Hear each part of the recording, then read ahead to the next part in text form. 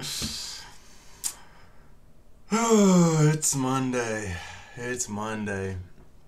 Now, I can't say that I really am not excited. I mean, yeah, I like long weekends, but Monday, May 24th, 2021, I mean, I'm excited to get into it this week, today.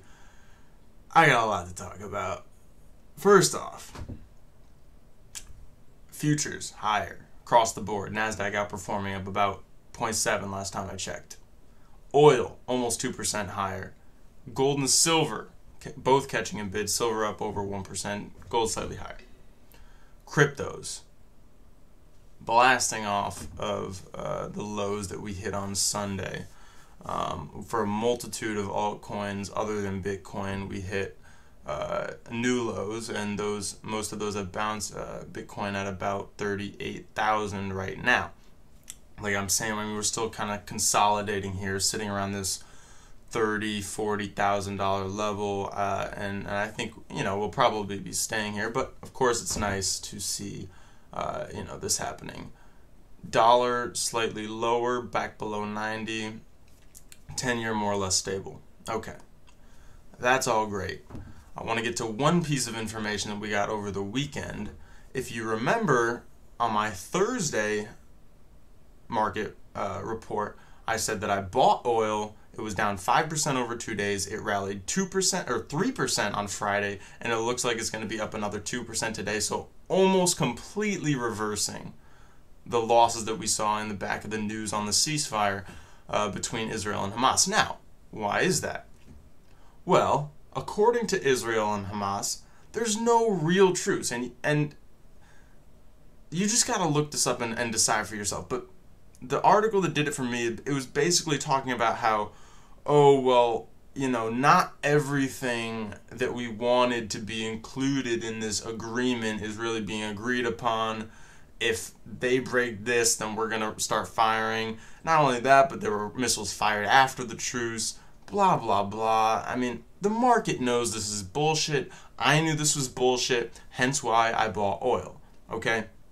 It's not rocket science. I mean, I would have bought it anyways. If it fell on Friday, I probably would have bought more. If it fell today, I probably would have bought more. I mean, this is how I'm playing the market right now. Now, given that, am I going to take some profit today in oil? Probably. Okay, that's great. What I really want to get to today, and we might have to skip the chapter on Psycho-Cybernetic because I don't want to go over 10 minutes on this video, and I think if I do that, I'll probably do that on my post-market today, because if I do that, I'll probably just hit wait an absurd amount of time, and it already takes me freaking like 45 minutes to upload one of these things. I don't know what fucking internet I got, but it's supposed to be Spectrum. I don't know. It's like the best I can get around here, but it's pretty bad anyways. Bostic, Raphael Bostic, Atlanta Fed president. Now, if you don't care about this man or listen to what he says, let me tell you one thing. What he says is more important, or more, it gives you more information than what Joe Biden says. I mean, whatever. Joe Biden's a puppet. This guy actually has more power than Joe Biden. So start looking at these Fed presidents instead of these idiot politicians. Fed presidents are idiots too, but they're not humans, so how can I really judge them on a traditional IQ scale, right? Anyways, this is the quote from Raphael Bostic. He did an HBO interview. I don't do what Wall Street wants. What? I don't do what Wall Street wants. Okay. Let's start right here. I'm not even going to talk about the rest of the interview. That's the only line I want to focus on. How was the Fed created? Was it the common man? Was it you and I who came together and said, we need a central bank, to stabilize our economy and to help it in times of distress? No. It was Wall Street that created the Fed. Okay? Please understand that at least. Jekyll Island, you can look this up. It was a closely guarded secret. It was only revealed in the 1930s. It was done in 1912 or 1910 or whatever. 1913 was when the Fed was created. Okay, 4 of the most powerful bankers in the U.S.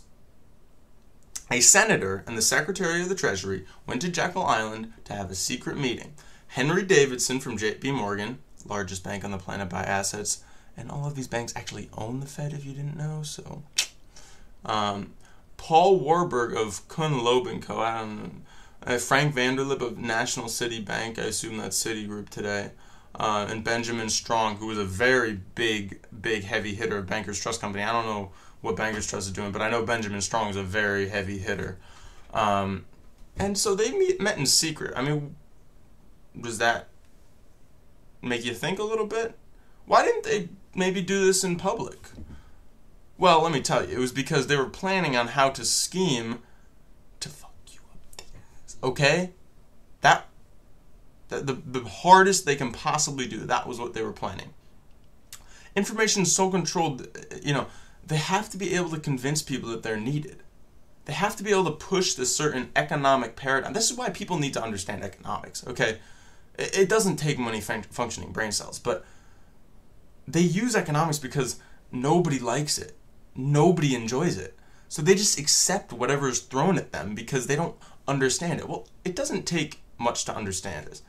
You need to look at a couple things. So central banks were born to deal with financial panics. Okay, let me tell you, they create financial panics on purpose so that they can pretend that they're solving them, but really all they're doing is consolidating power into their own hands. Okay? And nothing is more, there's no better example than 2008 and this latest 2020 COVID. I read an article the other day.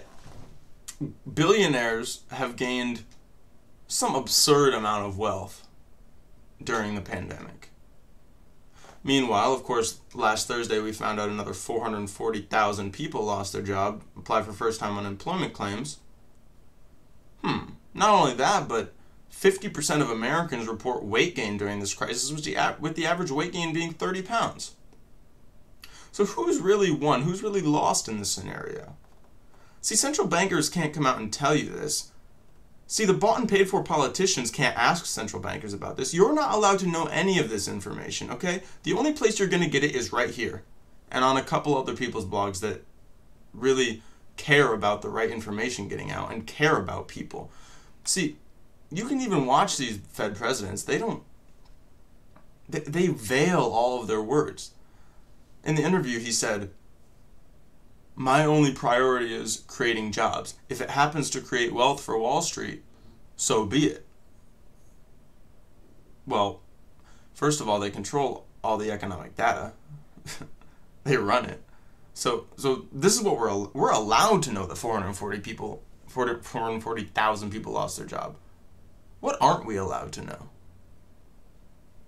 World population. That's another one. Okay. So, how can I really prove that they systemically create the crises? Well, if you just do a simple correlation and say, what happened in the crises before central banks and what happened in the ones after, right? The ones before were much more benign. They weren't that bad. Take the 1920-21 recession. It lasted 6 months, okay? And it was over. And we had and that was when they were still controlling interest rates to a certain extent, but they say that that's generally the last free market recession we had, where the economy was allowed to actually correct itself. Okay, so how about the ones when the Federal Reserve is really active? Okay, Great Depression, 2008, stagflation of the 80s, of course, and 70s, and the COVID crash. These have been the four most abhorrent crises for the middle class in known history. And it all happened under the guise of central banks. And what happens in every single crisis? The rich get richer, the banks get more powerful, and we get shafted up every possible avenue. In the ear, mouth, nose, and places I don't want to go. Okay? So why don't people wake up? Why do they constantly question you when you try to share real information? It's because for people to accept what I'm putting out here, it would completely destroy their ego.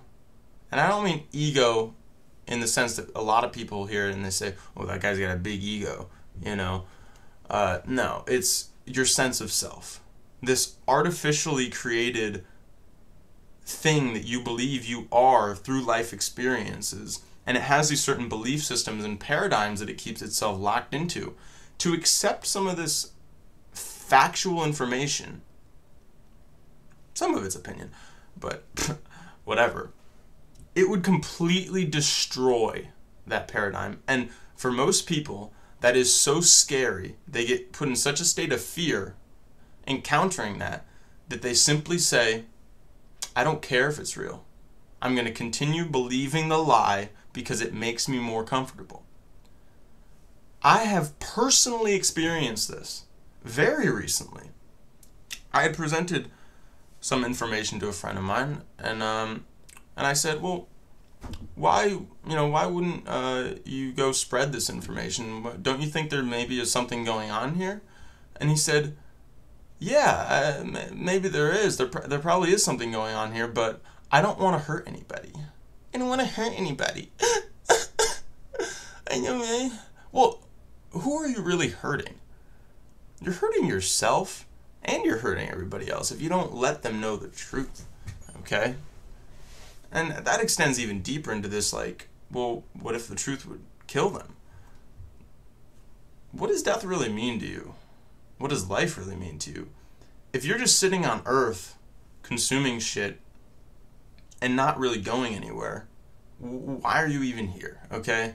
Why are you even here? So, I'm here to put some highlights on, skylights on these Federal Reserve people who are just sickening, and this whole system. So yeah, this is already long enough. We'll get to this next chapter of the book later today. Keep your eyes on the dollar today. That's what I'm going to be watching. Staying below 90. That's going to be the primary driver, I think. So yeah, like it, subscribe it, do it up, right? All right.